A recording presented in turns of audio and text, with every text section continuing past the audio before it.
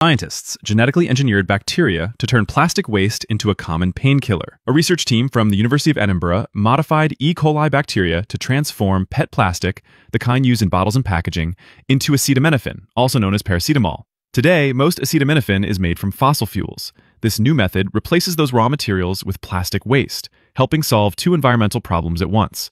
The process begins by chemically breaking down PET plastic into smaller molecules.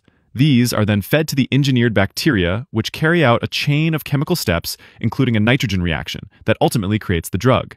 The entire process runs at room temperature, takes only 24 hours, and has a 92% yield. This makes it relatively energy efficient and quick compared to traditional manufacturing.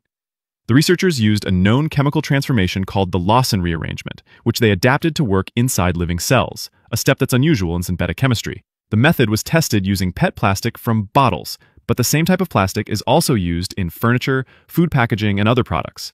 PET waste contributes to the 350 million tons of plastic discarded globally each year. If this bacterial process can be scaled up, it could help turn that waste into useful products instead of landfill and ocean pollution.